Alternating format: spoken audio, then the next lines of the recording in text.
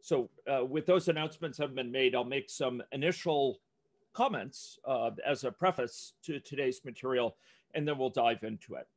The last set of lectures have explored topics associated with communicable disease modeling, modeling of infectious diseases.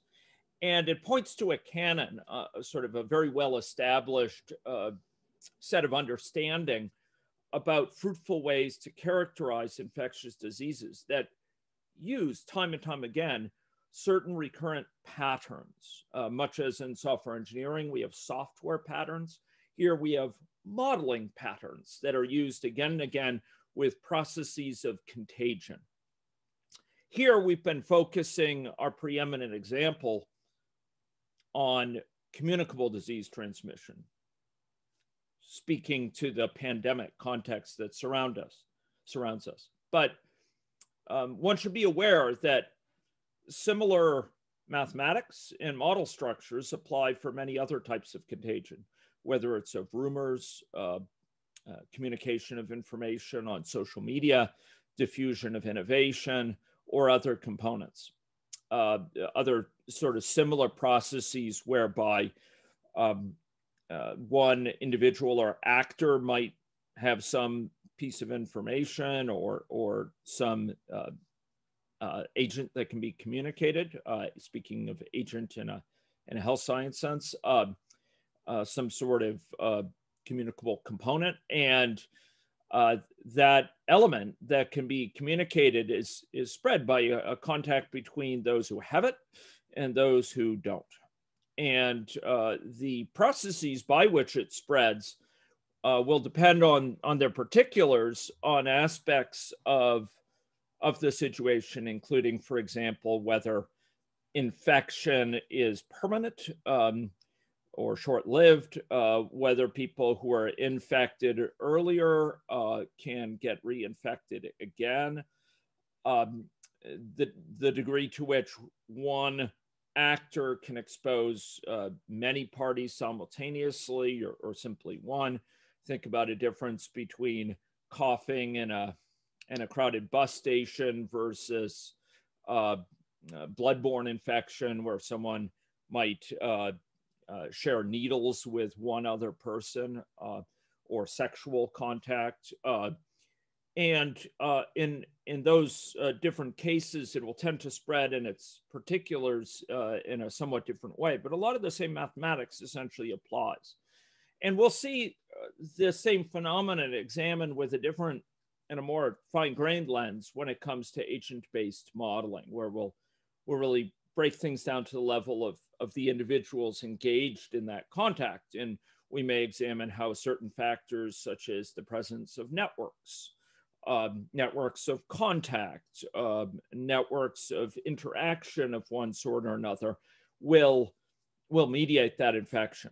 Space and location is another factor. But for the models we're looking at, we somewhat abstract over that. And we might say, well, look, we're characterizing spread of infection within a single smaller community, or a community that's well mixed, in the sense that people from one area tend to bump into frequently people from other areas. And even if that's not true in all of its details, it may be a good enough approximation. Remember, in the very first lecture, I spoke with you about models being like maps. It's not that they are perfect representations of the world, but rather they're good enough for our purposes. And in this case, the model purpose, for example, our desire to characterize, for example, understand which interventions might be most efficacious. It may not matter whether or not we capture the vagaries of people's driving behavior and interacting behavior, just so much as we characterize something about the broad levels of contact across the population. So we've been examining these models of infectious disease propagation, spread. And I need to begin, in light of the break, by reminding you of a few key essentials of those before we dive into a set of new material. where that new material today will focus on the fact that these models as nonlinear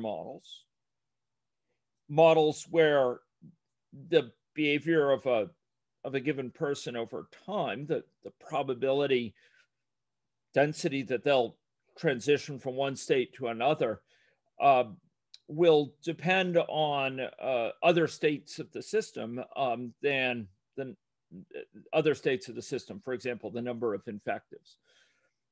And we get, for compartmental models, this characteristic interaction term where S is multiplied by I, for example. So in these cases, we have a variety of implications extending from the nonlinearity. And one of them is we have multiple equilibria that are typically possible, meaning the system can be in balance in more than one state. And we saw a glimpse of that before the break, but we're going to be going into it in more detail today and really exploring what some of these equilibria are for closed populations, open populations, populations where people come in and leave, and populations where there's a circulation of people between states, say people lose immunity. We'll also take a look at the sort of characteristic dynamics which critically involve accumulation, feedbacks, delays, which are all hallmarks of complex systems, such as we've been examining, and all captured quite well with these sort of compartmental models, with stocks, for example, playing the role of capturing accumulations and delays, and feedbacks being associated either in a reinforcing or balancing way with the influence of a stock ultimately on the flows that come into or out of it. So that's our goals. That's our goal for today. And we'll be expanding on it next time with a discussion of the impact of vaccination. Very timely. Just today, I heard formal confirmation of news I heard from a well-placed individual within the federal hierarchy who communicated the excellent news that even with first doses of vaccination, the vaccines currently being applied to COVID-19 are protective not only against serious disease, but against infection. And there's a key difference there, because if they weren't effective against infection, just against serious disease, we might not see a rapid abatement of the pandemic. Ladies and gentlemen, we're headed towards a summer that will be reminiscent to summers of the past, even though the pandemic won't be fully over, and a fall that will be characterized by a lot fewer outbreaks than if the news had turned out the other way. So with that currency in mind, we'll turn back to these infectious disease models. And to that end, I'm going to begin sharing my screen. Okay, so just again, by way of reminders, we've been dealing with these models which characterize communicable disease, and they do so with a set of characteristic parameters. Two of the key parameters are given here. One is a contact rate, which is a per unit time contact rate. And it's often convenient to treat it as people mixed with per person who's mixing per unit time. And therefore it's of dimension 1/time.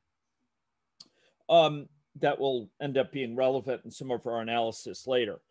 By contrast, there's also a question of if an infective contacts is susceptible, what's the probability they'll transmit the infection in that contact? And we treat that as a parameter beta, which is a probability between 0 and 1. And we talked about some intuition for a variety of these terms, critically including this force of infection, this chance per unit time, so probability density, that a given susceptible will get infected.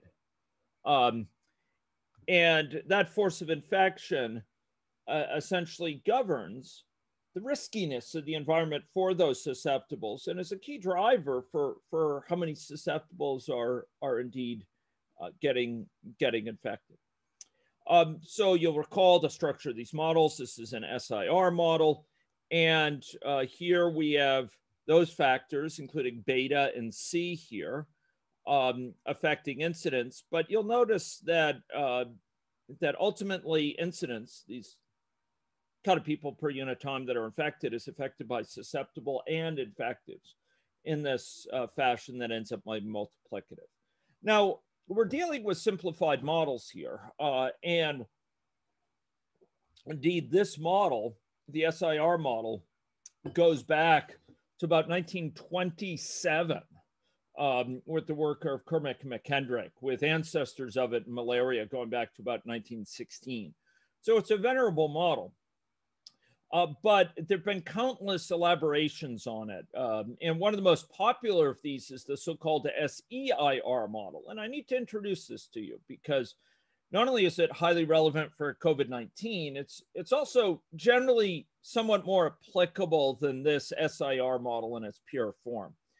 And compared to the SIR model, what distinguishes this is that we have a fourth compartment in addition to the three characteristic of S, I, and R. We have an exposed or exposure compartment. It would be best labeled exposed. And this is a state which is commonly termed, where people are commonly termed being latently infected. They're infected, but they're not yet infective or infectious. They carry the infection, but they're not going to pass it on to someone else. And generally, the dynamics of things like viral infections is such, there's a certain period where the virus has to build up a certain level in your body, incidentally well characterized by compartmental models of its own. And during that time, you generally have a viral load level that's too small to spread it, for example.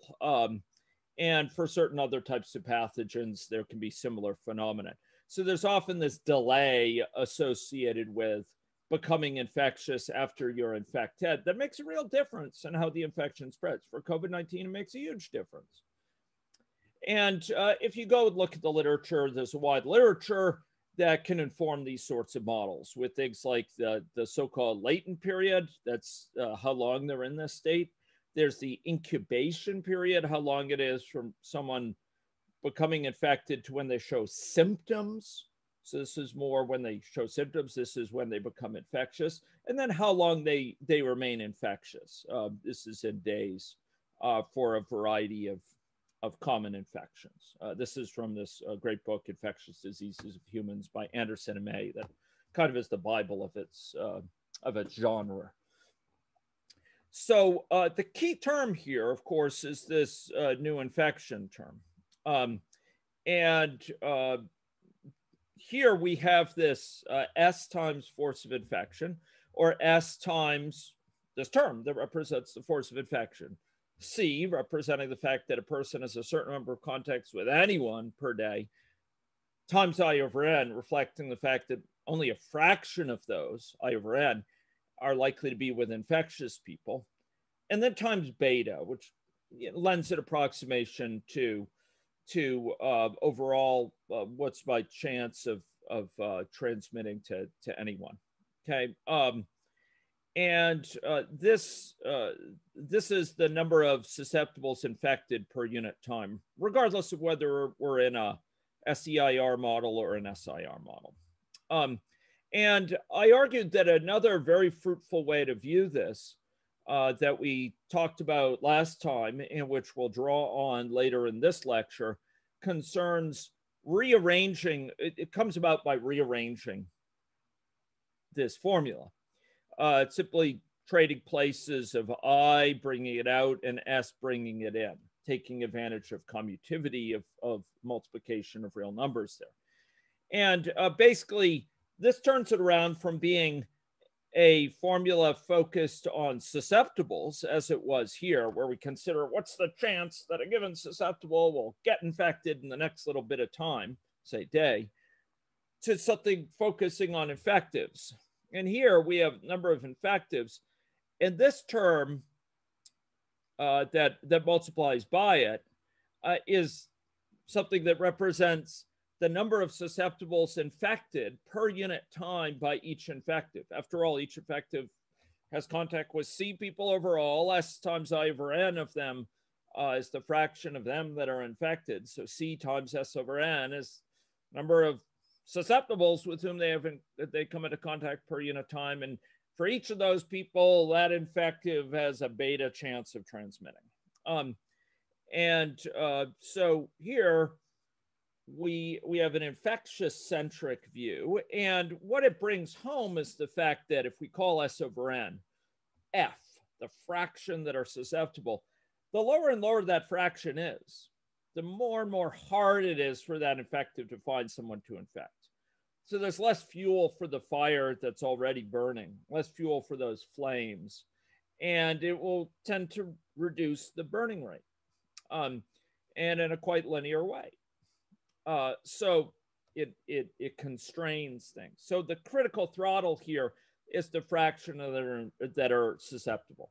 That is going to represent how much fuel there is for the fire. The larger it is, the more raging will be that fire. And we talked about the effective reproductive number, the number of people infected by a given infective over the course of their infection, their entire length of infection. And we talked about the basic reproductive number, which is the effective reproductive number in the very special case that everyone around them is susceptible. And it's kind of a worst case. And as we saw earlier for parameters, there's been generations of epidemiologists and mathematical epidemiologists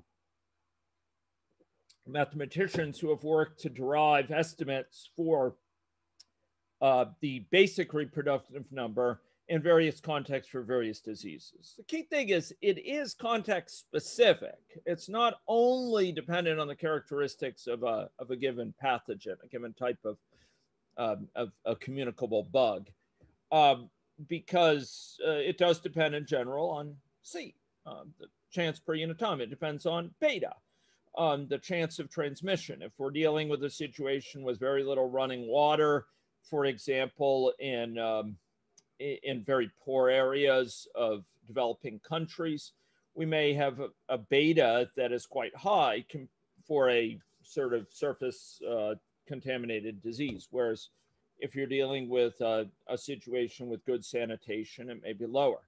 But you could see a variety of estimates of the basic reproductive number for various common illnesses here. For COVID-19, there's good reason to believe in Saskatchewan with the conventional strain. The COVID-19 basic reproductive number is between 3 and 4. In our north, it's upwards of 6 due to housing crowding and limited ventilation in those houses because of the real issues with equity when it comes to housing issues. And with newer strains, with the UK strain, the basic reproductive number for COVID-19 with the UK strain is about 50% higher than it is with the normal strain. So it's about 50% more transmissible. Okay, so we talked about the susceptible fraction, and here, the key point here is, look, this is the throttle that shuts off the ability for the infection to spread effectively or allows it to spread. And it's this throttle that determines equilibrium. In an equilibrium state, number of infectives is not changing. And so the inflow has to equal the outflow, or equally much so, one infective has to infect one person before they recover. They're just replacing themselves rather than doubling themselves or quadrupling themselves. You can only imagine what it would be for something like measles, where you might have a basic reproductive number of 16, for example. So here, the susceptible fraction is going to limit the ability to which an infective will be able to find more than one person to replace himself with. And we introduced last time, very quickly, a diagrammatic mechanism for reasoning about the dynamics of models that went beyond the classic time value over time graph. We've been dealing with these sorts of graphs for most of our discussions. They illustrate over time how values of different variables in the system, various endogenous quantities computed by the system, change. And we derived a certain amount of insight by seeing these. For example, seeing this characteristic rise and fall with infectives. But in looking at state space, we applied a different lens, a lens that is in some sense orthogonal to that value over time lens. Value over time, time is one axis. In a state space lens, we don't even show time explicitly.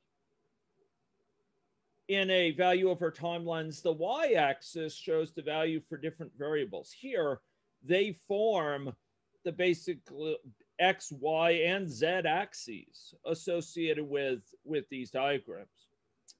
And within this context, we're going to be watching a system's evolution as a trajectory for a given set of parameters.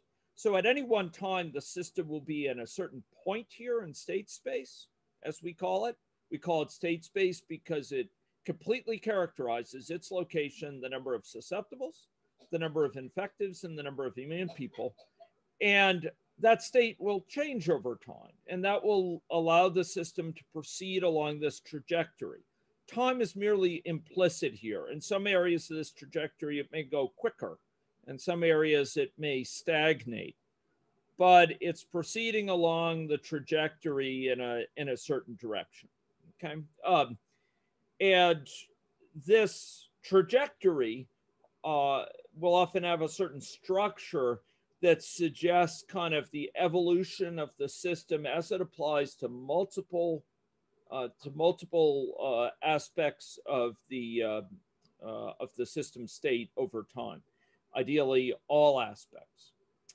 Now, we can go beyond a simple diagram like this with one trajectory to show things like vector fields. And this gives a sense of if you started here, for example, where would you end up?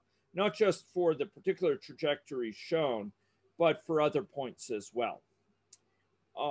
Now, as I emphasize, these figures are specific to a set of parameters. And we may show, different ones for different sets of parameters. For example, if our parameters are such that we have a unstable situation, if the infection catches, it will spread widely, then we may have a certain number of susceptibles and very few infectives. So we start down here and we proceed up here with fewer and fewer infectives being left, more and more infectives. And we eventually turn the corner where we're no longer gaining infectives, but we're still losing susceptibles, and we come down to a state with few susceptibles and few infectives. That's where the fire has consumed the wood. The fire's gone. Most of the unburned wood is used up, it's gone. And we're in a state which is now stable, much like it is in the fireplace.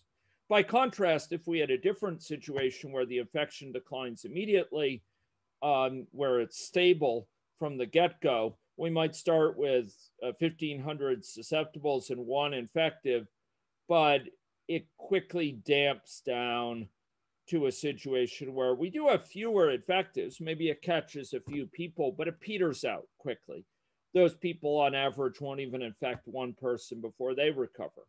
So by chance, we'll infect a few, but it will die down. Okay, so under what conditions do each of these two situations apply? Well, look, I is going to decline from the get-go if the outflow rate is greater than the inflow, right? If the rate at which people are recovering is greater than the rate at which they're getting infected, speaking about rate as people per unit time, we could simply do the math if we have a situation with a closed population where recovereds are given by I over some mean time infective mu, and where the number of new infections is given by this classic equation that we spoke about before.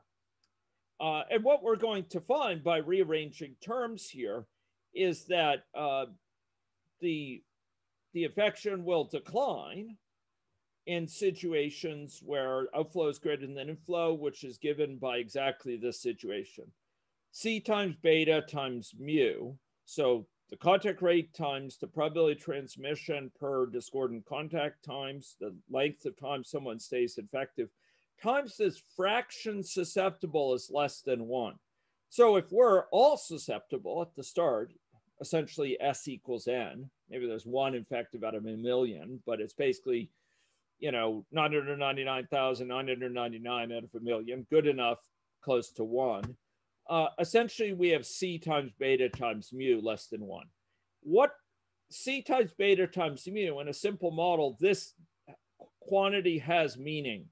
What is the name of that quantity? Anyone speak up? C times beta times mu has a name.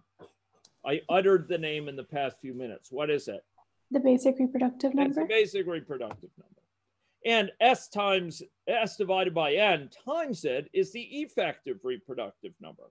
So what this is saying is, look, it's going to go down when each infective infects on average less than one person before they recover. Okay. Now I'd like to go, so that was by way of some reminders, but concentrating on some things we went over quickly last time and bringing out a few additional aspects like this SEIR model. Let's talk about equilibria, also something we touched on last time. So imagine we have a system where we have some inflow, we have some infection taking place, and then we have some recovery taking place. This is a closed population. There's no one coming, excuse me, we're going to deal with a closed population where M is 0 for now, and we'll open that case of an open population in a few minutes. So here we have a closed population, okay? And we're going to be, a closed population where we have infection occurring and recovery occurring. And we're going to focus on understanding the equilibria from this. Now, in order to analyze this and watch this for the sake of your take-home exercise, we're going to go through a set of simplifications. First of all, we can note that the entire population here is either susceptible, infected, or recovering. Okay, in this case, nobody's coming in. So we have a total population N that's fixed.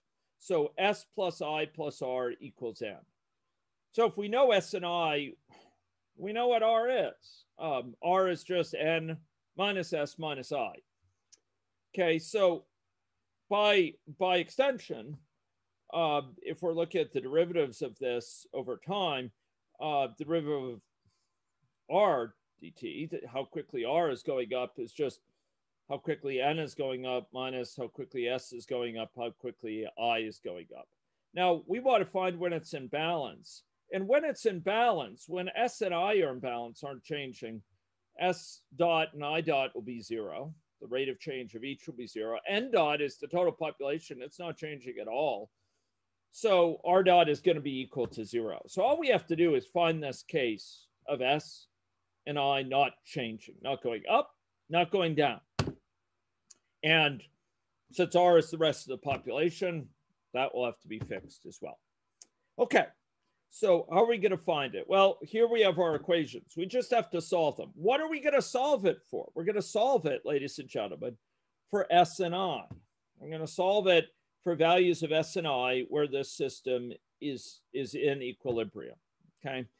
And that's going to be some, S is going to have some formula of constants and these parameters. And same thing for I, it's going to be some formula of constants and parameters. So when is this thing in balance? Well, it's going to be in balance, well, when both these things are equal to 0. So we know it's in balance when this thing has to be equal to 0. And gosh, if this thing is equal to 0, then it must be that, just get rid of the minus sign and divide by, multiply by -1 on both sides, right? This thing is equal to 0.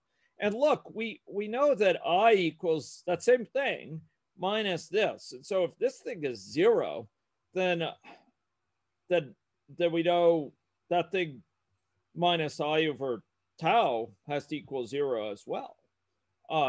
This whole thing has to equal 0. If this does, and then it tells us that I over tau equals 0. So what this is telling us is, look, I has to equal 0. For this thing to be in balance, for this to be true, there's no way, no two ways about it. I has to be equal to 0.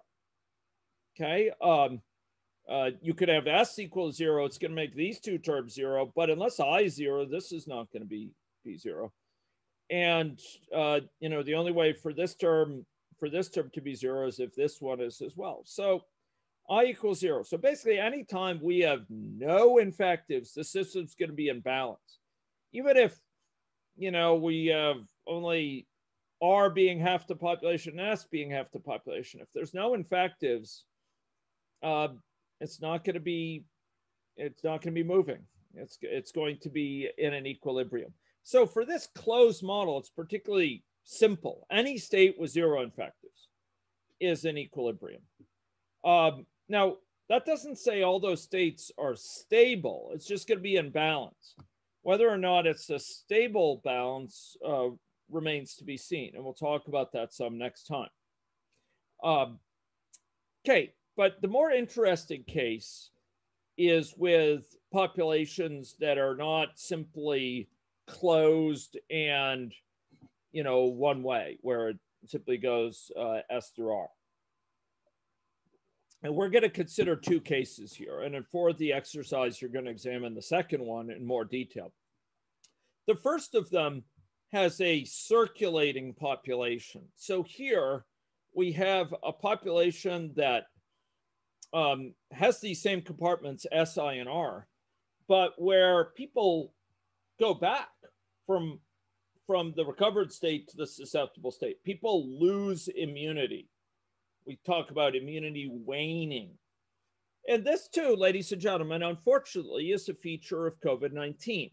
There's reason to believe that natural protection against COVID-19 from earlier infection, that's what we call natural, might probably last somewhat less than a year, maybe up to a year, and for vaccine-induced immunity, well, there's some uncertainties about how long that is that are quite broad. Now, there's many reasons for that I won't go into today. Some of them have to do with the mutating nature of it, but it has to do with immunological dynamics, which is a beautiful area of mathematical modeling in infectious diseases, and one to which we've contributed.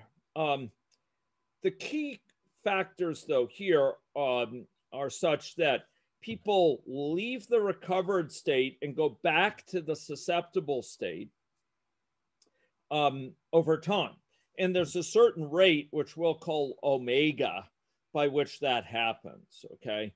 So there's a certain chance per unit time, say per month, there's a certain chance, a point of 10%, that someone loses their immunity and becomes susceptible again, okay? So what goes out of R comes back into S, and there's this kind of recirculation through the system.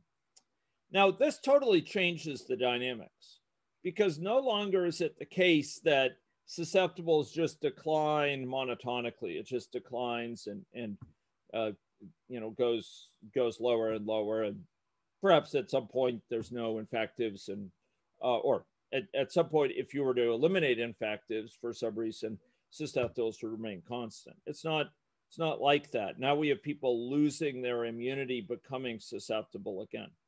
Okay, so in order to solve this, mark my words for the exercise, you're going to be going through and simplifying this by the same principle as before. You say, oh, look, S, I, and R are the entire population. There's nobody else in the model. There's nobody coming in. There's nobody leaving. So S plus I plus R must equal N, and R must be N minus S minus I. So if we know the values of S and I at equilibrium, we know R. And if S and I are in equilibrium, are not changing, R must not be changing. So we observe that R equals S minus N minus S minus I. Okay, here we go. So we're going to solve, having sort of assured ourselves that we can solve for R once we get S and I, and that R, S and I not changing means R not changing. We could just set S and I being equal to 0. We can, in other words, determine the situation in which they're equal to 0. So here we have S just expanded. So I'm expanding R here in this sort of way. R is simply N minus S minus I. So I'm substituting that in here. And that allows us to now work without referring to R at all. We don't have to refer to R. We just use this instead. Okay, so how are we going to solve this thing for equilibrium? Well, gosh, if students remember this every year in the final exam marks, well, it'll be a lot more fun for me to mark the final exam, a lot more uplifting. Here we need to solve it for equilibrium. So for it to be an equilibrium, S dot equals I dot equals 0. In other words, S can't be changing and I can't be changing. Both have to be equal to 0. So we want these things to equal 0, and that's going to imply R equals 0. Okay, the rate of change of R is 0. Okay, so we have to start somewhere. Where are we going to start?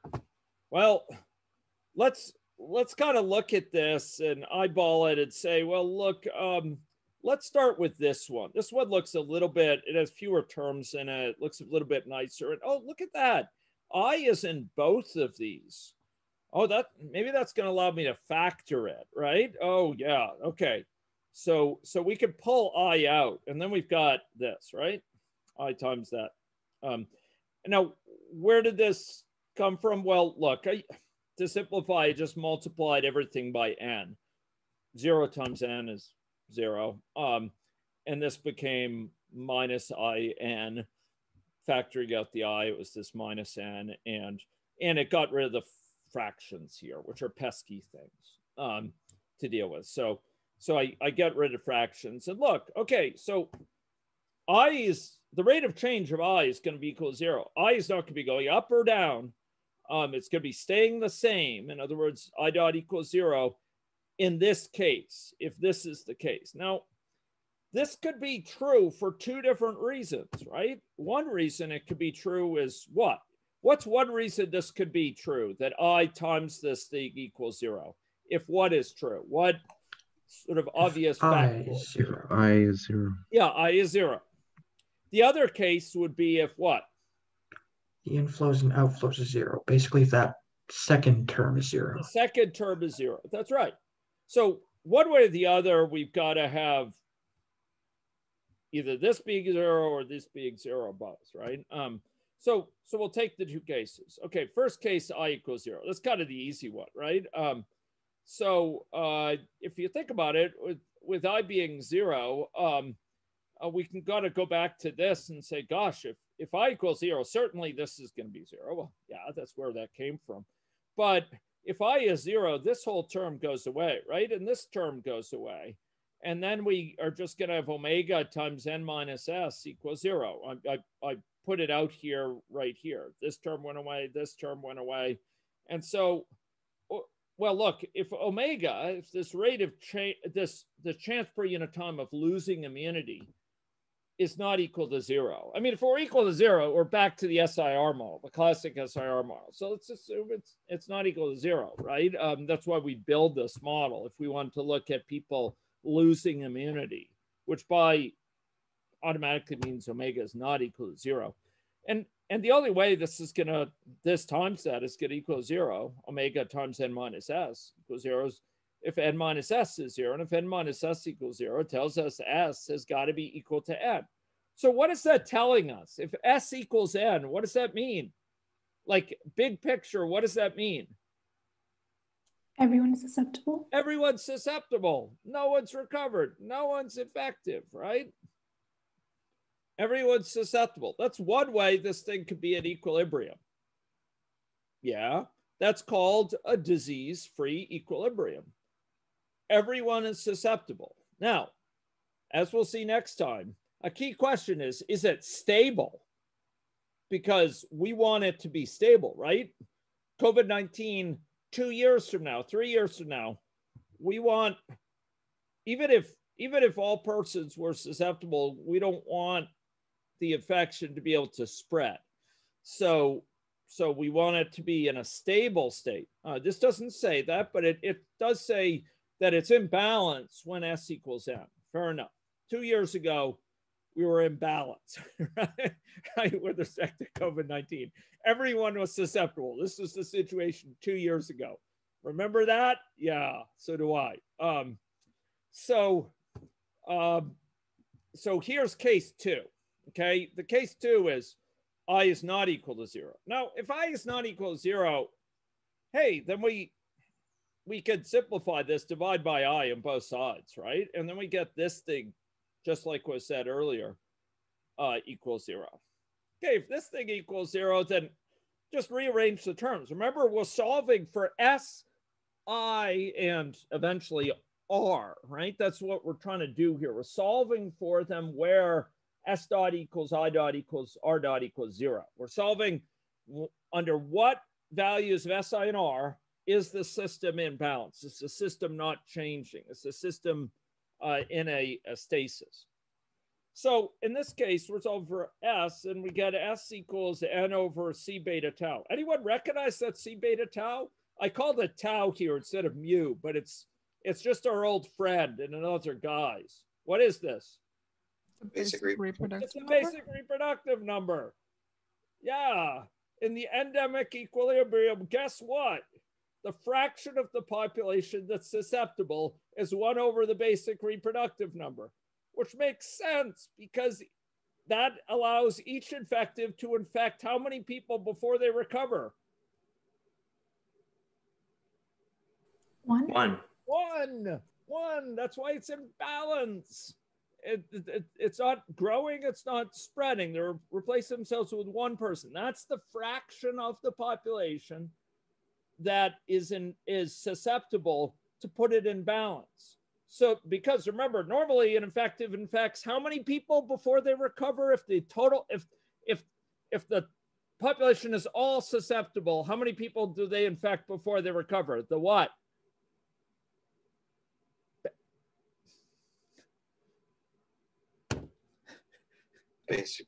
Basic reproductive number. Thank you, which is C beta tau here. Yeah, so if they're surrounded by susceptibles, they'll infect basic reproductive number. But if they're only surrounded by a group of people who are one basic reproductive number of them are susceptible, they'll infect the basic reproductive number times 1 over the basic reproductive number, or one person before they recover. So that's why that has to be the case. Evidently its beauty seems stronger to me than to you, but perhaps you're all swooned in your chairs and unable to make utterances due to your vision of beauty and the epiphany which is upon you. But we need to go more than this. This is solving for S. Now, what do we need to solve for? Well, we're going to need to solve for I. This whole formula here came out of I dot, right? That's where this came from. So we've just solved using I dot, we solve for S. And now we've got to take advantage of the other information we know, which is S dot equals 0. We solved I dot equals 0. That's what gave us this. And it gave us this understanding of S. To solve for I, we need to use the other piece of information that we're given, S dot equals 0. Okay, this was S dot. Remember that? Okay. So all we do is we substitute into that. This is the formula for S dot. And we saw it earlier, this one right there. Okay, so it's time to go back to the salt mines, right? We gotta plug in the formula for S that we got for S into this to get the formula for I. So here we got to plug it in for S. There we are. We've got two S's where we'll plug it in. Okay, great. So plug it in there. I probably could have done better by rearranging things. We plug it in and we multiply by the pesky fractions. So we get rid of the fractions here by multiplying both sides. And basically, this is what we get by rearranging terms. And I've kind of shown where terms come from. Oh, come on, Zoom. You can do better than that. I dare not bring the mouse down there, but down in the lower left, you have a set of terms. Everything except for the i's are on the left, and all the I terms are on the right. I just grouped things around, right? Because we're solving for I, and then we invert, and we will get this sort of formula. So I'm going to put this all together. Here, I is not equal to 0, and we got this. And really, to divide through, we'll kind of have to assume that C beta tau times this thing is greater than 0, which makes sense because all of beta, C, tau, omega are all greater than or equal to 0. There's kind of pointless to simulate this if C is 0, people don't meet, or beta is 0, people don't communicate disease if they do meet, or tau is 0, people instantly recover, or omega is 0, that's just the normal SIR model.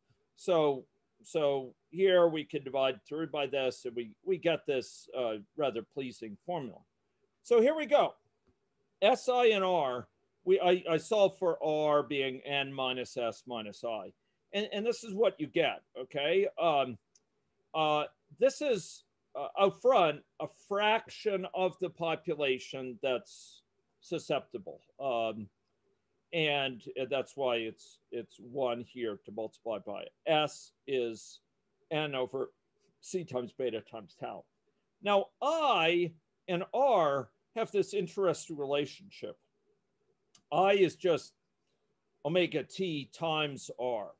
And I want to comment on a couple of features of this. First of all, C beta tau, it is the basic reproductive number. In equilibrium, remember this is equilibrium. This is not disease-free equilibrium. This is endemic equilibrium. The bug is staying in the population. And it's in the population, but it's in stasis with a certain number of infectives, a certain number of recovereds, and a certain number of susceptibles that is all in balance, okay? And in that stasis, we have this fraction that are susceptible of 1 over basic reproductive number of the population, okay?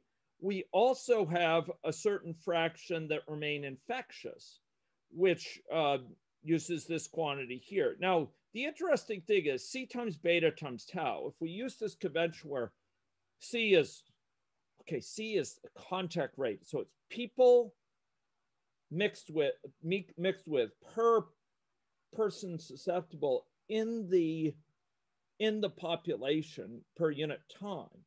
So it's dimension 1 over time. Then if you think about it, C times beta times tau is dimensionless. It's one of these it's invariant of units. It doesn't matter what units you want to measure time in, for example. as long as you're consistent, you measure duration of recovery and the same time unit you use as quantifying the contact rate. That's a dimensionless quantity here. And it turns out omega tau is also dimensionless. It's rather pleasing, is it not? I won't wait for the response. So here we have this term here, which represents the fraction that are recovered, and the fraction that are infective is just omega t times it, which stands to reason. Here, if we have a longer time people are sick, so tau is long. This is how long they're sick for. Remember, these were the original equations. Tau is the length of time they're sick. Then that's going to lead there to be more people ill in the endemic equilibrium.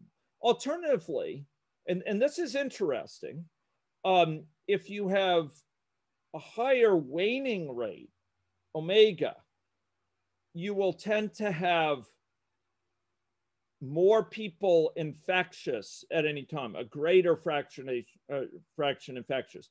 And the ratio of infectious people to recovered is always omega tau. And that kind of makes sense, right? If you have a very high omega, people quickly leave the recovered state and they go back to susceptible.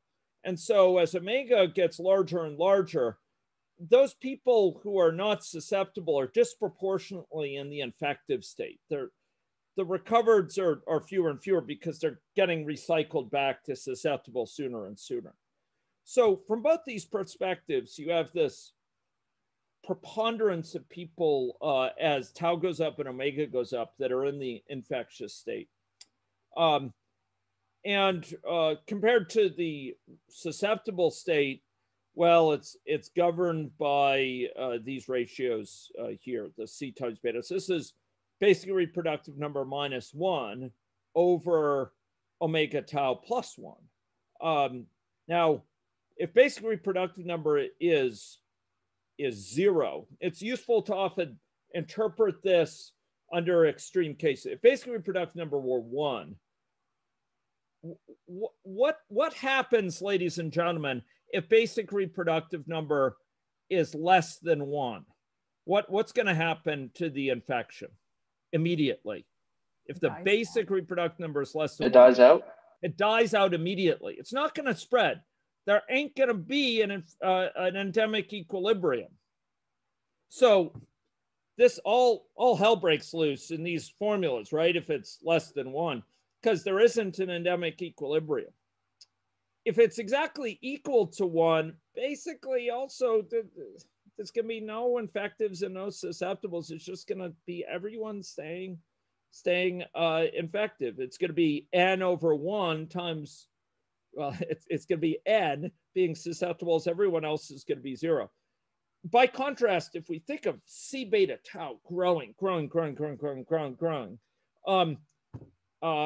we think of these ratios here, it may be useful. So if R0, if the basic reproductive number is getting larger and larger and larger, this numerator over this denominator will be dominated by C beta tau over omega tau. The -1 and the +1, I mean, that's small potatoes if C beta tau is 30 or something like that, right? So basically it's going to be C beta over gamma, over omega. And you got to watch your omegas and gammas. So C beta over gamma is going to be, it's going to approach that limit. And this is going to be C beta over gamma.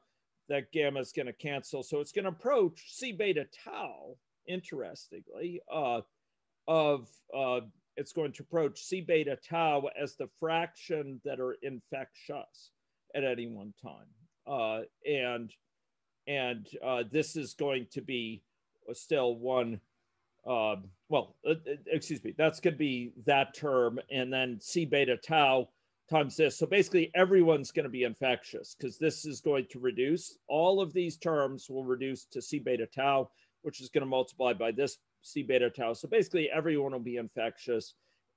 except for a very small fraction of 1 over the basic reproductive number of the population, which remains susceptible. And you can go through similar exercises, as you vary, for example, the omega specifically.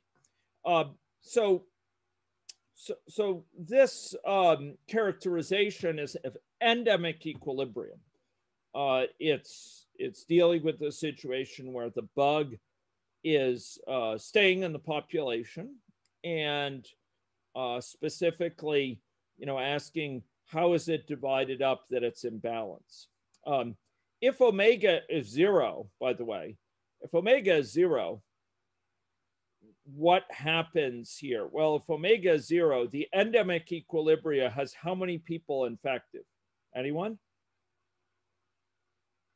If omega is 0, if there's no one losing, if there's no loss of immunity over time, what fraction of the population for endemic equilibrium remains infective?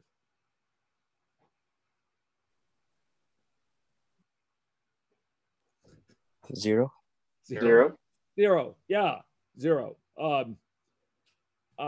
And what fraction of the population remains recovered? Well, it's not 0. Is it 0? No, right? Because you've got omega tau going to 0. So you've got 1 down here. And so you have C beta tau minus 1 up at the top, right? And this is 0. It's going to be 1 here, C beta tau minus 1 there, 0 here. They're going to sum up to C beta tau. And so essentially, one C beta tau of the population will remain susceptible, and the balance of them, 1 minus that, will be recovered at the end. Okay, so this is a circulating population. Any questions about that before I go on to this open population, and then I dive into the key dynamics component? Any questions on how I solve that? Any questions about this solution?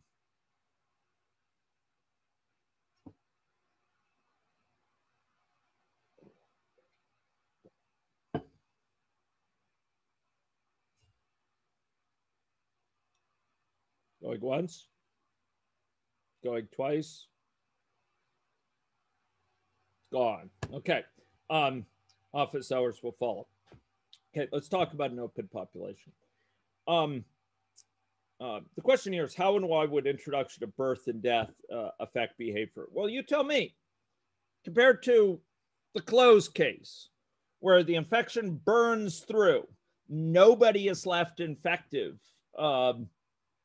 in the asymptote, in the eventual situation.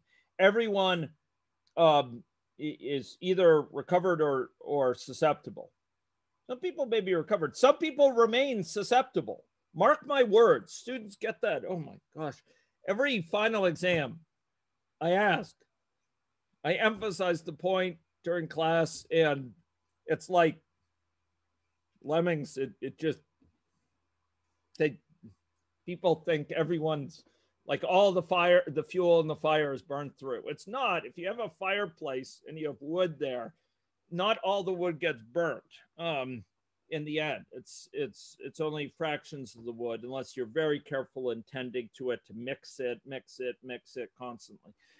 Otherwise, it will just burn through, from perhaps campsites. How would introducing birth and death affect behavior of a system? How do you think it would change this? If there are no infectives, then the number of recovereds will slowly decline and the number of susceptibles will increase. Okay, so yeah, if we have population turnover, it'll be like bringing fuel to the fire over time. So it will keep the infectives going, keep infection going, and it will replenish the susceptibles, right, as people come in. the deaths will be leaving, but there'll be people coming in who are susceptible, and recovereds will be leaving as well. So you'll have a chance at having a replenishment of what fraction of the people around are susceptible. And the question here is, how will it change long-term behavior? Under what condition would the stock of susceptibles, for example, be declining? Under what condition would the stock of infectives be declining? Well, I've asked to look at this in two ways. One is through Equilibria, and one is by looking at the dynamics over time. And we're going to be doing both of these as a class, but you're going to be struggling with the first of the Equilibria case using the patterns we saw for the closed and especially the cycling population.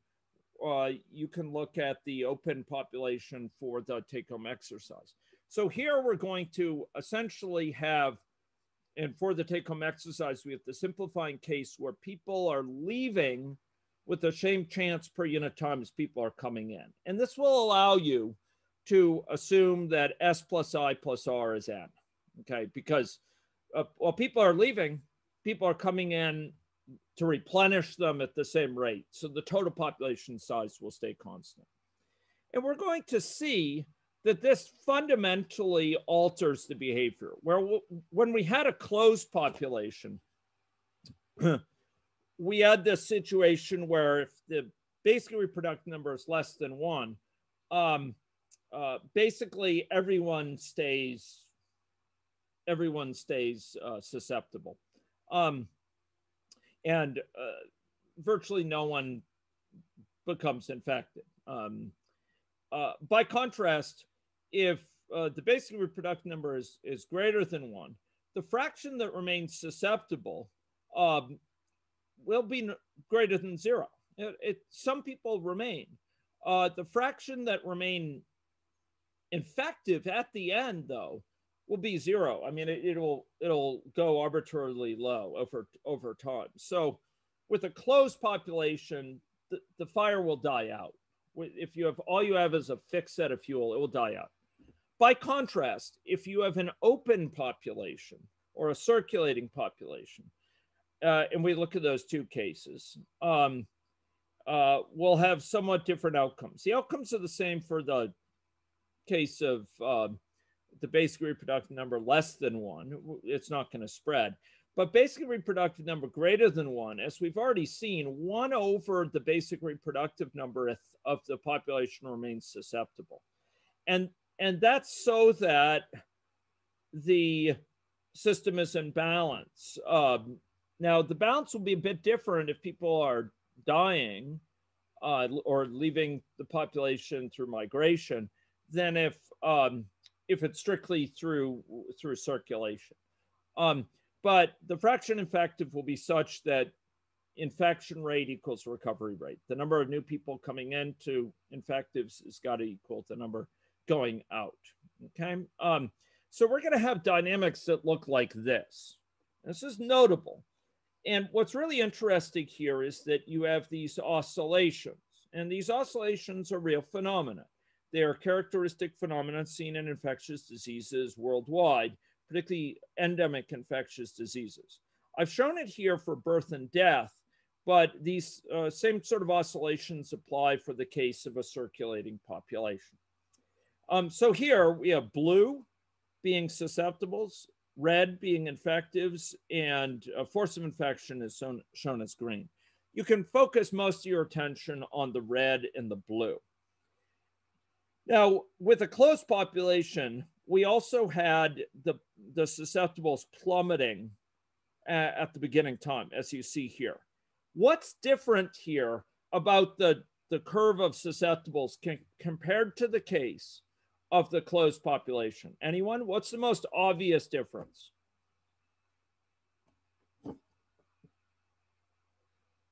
It decreases, but it rises again. It decreases, but then it rises. Right?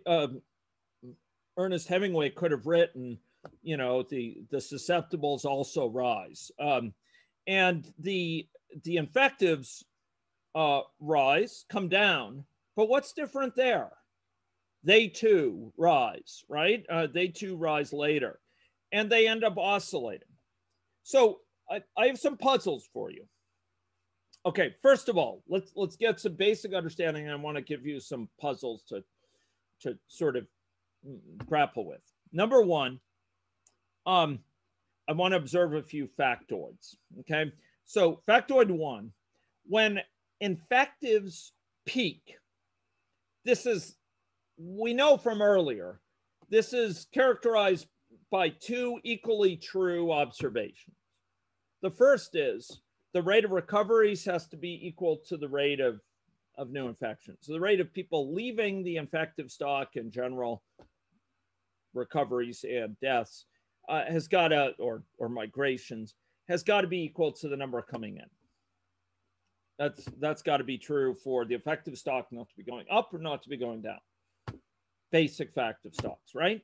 The other thing is each person infects on average one person before recovering. That's kind of the replacement perspective from an individual perspective. Now, that characterizes that peak, right? And I would note that endemically out here, the fraction of susceptibles that apply, the fraction of the population that is susceptible, as you consider the long-term behavior, has got to be such that it's an endemic equilibrium. And that fraction is 1 over the what?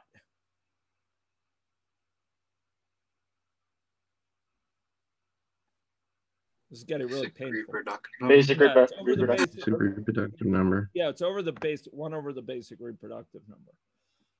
It's at that point that each infective will not infect basic reproductive number of people before they recover, but rather basic reproductive number times 1 over the basic reproductive number of one person before they recover. So that much we know, but there's some dynamics associated with that. If above that fraction of susceptibles, help me understand, there's a feedback that applies here. Above that fraction of susceptibles, let's suppose we were to bump it up. We were to bump the fraction that are susceptible up by, flying in boatload, flying in, cargo transporters worth of people, of susceptible people at this time. What would happen if we flew in tons and tons of susceptibles at this point late in the game? What's going to happen? New wave of infection? Yeah, there's a new wave of infection. The number of, so those infections, or those susceptible people will swell the number of people around a given infective who are susceptible to infection. So they'll infect more than one person by the time they recover. And that will tend to bring down the fraction that are susceptible again. By contrast, if we were to go scoop up the recovereds and evacuate them, then, excuse me, I should go back to those remarks, because that would also increase the fraction that are susceptible. But if we were to, for example, have tons of recovered people coming in, or tons of vaccinated people, as we'll see next time, how would that affect things? What would happen then? So if we had a lot fewer people around them who are susceptible to infection, what's going to happen? Infectives will decrease over time. The number of infectives will decrease, and that will tend to infect fewer susceptibles, and we will end up having more people build up who are susceptible. So there'll be a buildup of susceptibles on account of the fact that infection becomes less effective in transmitting. So by blocking infection, by having more and more people around who are immune to infection, essentially we end up building up the number of susceptibles, which restores the balance to a point where each infective infects one susceptible. So that's something about the endemic equilibrium. So above this fraction of susceptibles, the number of infective people will rise, and that will tend to bring down so by above that fraction of susceptibles, you'll infect more people, and therefore the fraction of susceptibles will come down below that. Below that fraction, you'll infect fewer people, and therefore the number of susceptibles, the number of infective people that get infected over time will fall, and therefore more susceptibles will build up. Okay, but I want to ask you some questions about the dynamics here. So you'll notice this kind of wave-like form. Why is it that the number of susceptibles is declining even after you have this peak in the number of infectives? Why does the number of susceptibles decline even after that peak? Anyone? What's the intuition there? The infectives that remain are still infecting people? Yeah, the infectives are still there. Okay, they're not growing as many, but they're still large in number. And they're still infecting people, and they're infecting enough people that it exceeds, that the outflow exceeds the inflow from susceptibles, right? The inflow from susceptibles might be people being born, for example. And here, the number of infectives around is such that we're infecting enough susceptibles that their numbers decline because outflow is greater than inflow. And at some point, though, it's going to reach a minimum here where outflow equals inflow from susceptibles. Now, you notice susceptible starts replenishing there. And because we have outflow greater than, or inflow greater than outflow, people are being born, for example, faster than they're getting infected. After all, the number of infectives is quite small here. At exactly this point where it reached its minimum, inflow equaled outflow. But here, the number of susceptibles is rising because we have more people. People are being born faster than they're being infected. And that goes up. But you'll know that it actually goes up to well above its sustainable value. This leads to this kind of waveform. Why does the number of susceptibles, and by extension the fraction susceptible, go up to well above the point where infection is infecting one person before the infective recovers? Why does it go up well above that?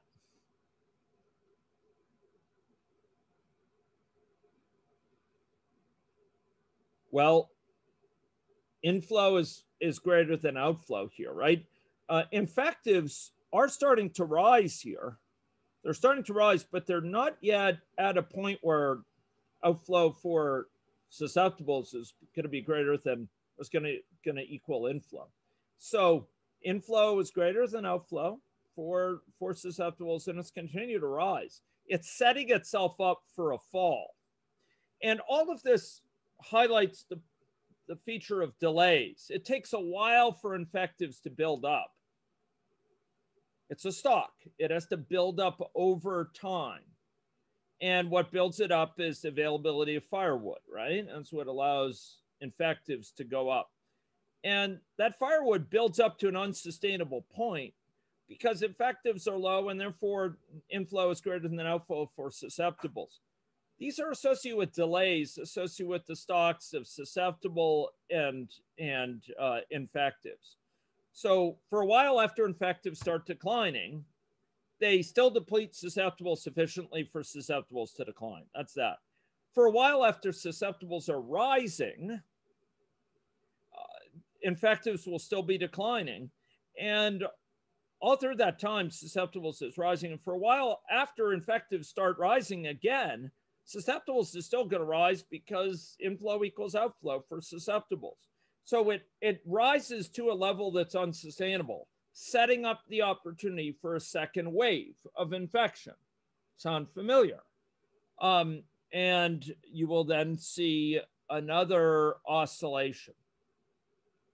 So here, we have a few key points. The rise is occurring here because effectives are so low that we have inflow greater than outflow for susceptibles, and so it continues to rise. And we get this characteristic behavior. Do you remember me mentioning at one point that when you have a negative feedback loop with a delay, you tend to have oscillations? And you saw it with perceived P and P and actual position for those pursuing the assignment. Delays lead to oscillations, and that's what you have here. You have an oscillation towards an endemic equilibrium. So if we have no birth and death at all, we might have something like this. Susceptibles decline over time. We get no replenishment of susceptibles. It's just declining. Infectives rise. At some point, infective replace fewer than one person to get, cause less than one person get infective to replace them by the time they recover. And number of infectives plummets, and we end up with fewer susceptibles and no eventual infectives. If you have a high birth and death rate, you'll get something more similar to this, where it'll rise, but it'll start coming down, and again, susceptibles will start rising again. Here with inflow greater than outflow. And infectives too are oscillating around associated with this. With a modest birth and death rate, you get something more similar to this. With a very small birth and death rate, there's long periods between the oscillations. It takes a long time to build up that stock of susceptibles. And these peaks, these cycles will occur, but they'll occur much less frequently. And there'll be build up, and then an oscillatory outbreak, and it will oscillate around some equilibrium.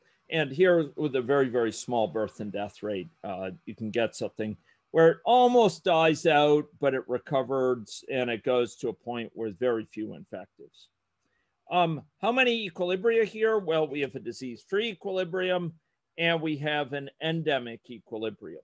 And these are the two key equilibria that you have to keep in mind for next time, because the goal of vaccination is to eliminate the stability of the endemic equilibrium and make only the disease-free equilibrium, to eliminate the stability to make the disease-free equilibrium also stable. By making disease-free equilibrium stable, if an infected person comes in, there won't be an outbreak. By making the endemic equilibrium unstable, it will decay and it will come down to a disease-free equilibrium. We'll take a look at this issue of stability next time. Okay, I think we've used up our time today. These same equilibria will come into play a role for your exercise for Thursday, and they reflect the exact mode of our solving for those equations we went through earlier. Disease-free equilibrium corresponds to the case of I equals 0. Endemic equilibrium corresponds to the case of I not equal to 0. So really, when you're dividing it up into those two possibilities, in one case, you're solving the disease-free equilibrium. In another case, you're deriving the endemic equilibrium. And in both cases will require some algebra. But each of them will yield a different finding. And the disease-free equilibrium, by definition, will have I equals 0. S and recovereds will generally be S will typically be non-zero, and R may or may not be non-zero. Okay, so that's all we have time for today. I look forward to seeing many of you in office hours in about 5 minutes.